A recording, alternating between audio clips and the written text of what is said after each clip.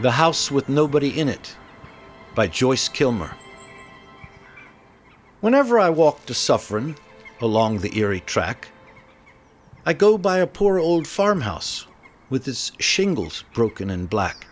I suppose I've passed it 100 times, but I always stop for a minute and look at the house. Tragic house. The house with nobody in it.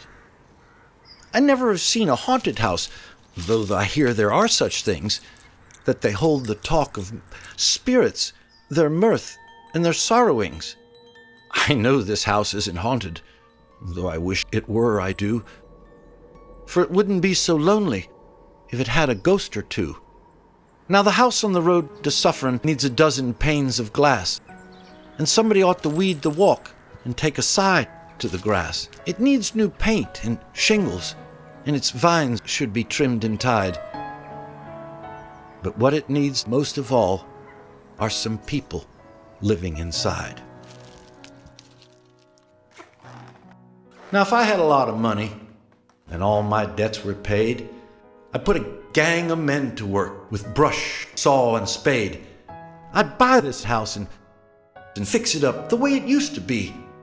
And I'd find some people who wanted a home, and I'd give it to them for free.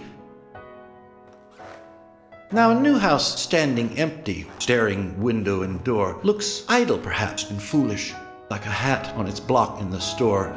There's nothing mournful about it. It cannot be sad and lone, for the lack of something within it that it has never known. But a house that has done what a house should do.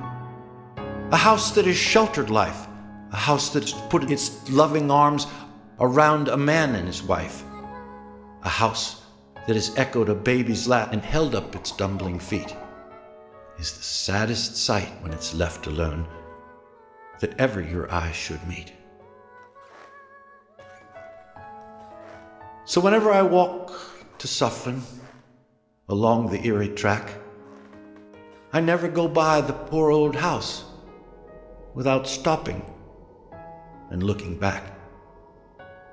Yet it hurts me to look at the crumbling roof and the shutters falling apart. For I can't help thinking the poor old house is a house with a broken heart.